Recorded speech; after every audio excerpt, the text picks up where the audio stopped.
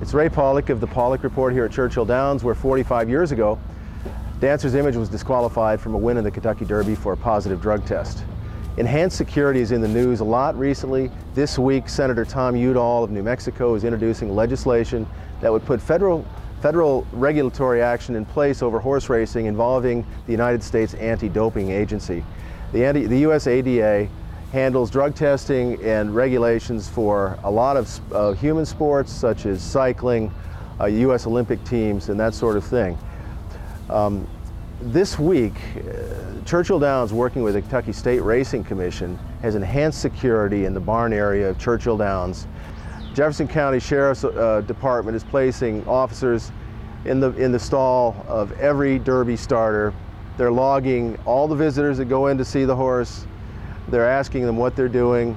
They're taking syringes from veterinarians and writing down all procedures the veterinarians are doing. And this is all done for one purpose, and that's to instill confidence that the Kentucky Derby will be a clean and fair race.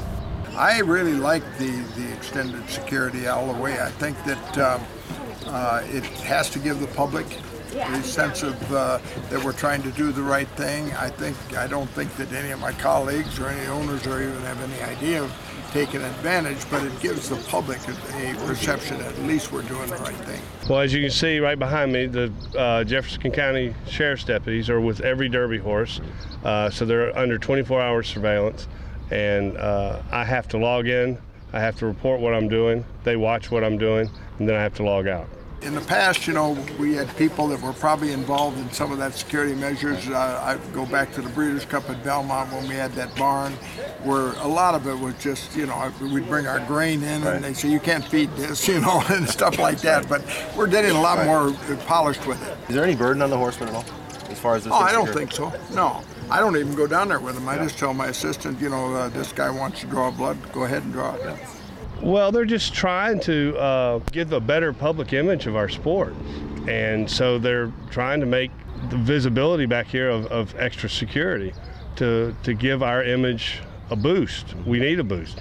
Now, obviously, being a private practitioner, I'm not party to that part of the commission's decisions. But so far what I'm seeing, I'm very glad they're doing it.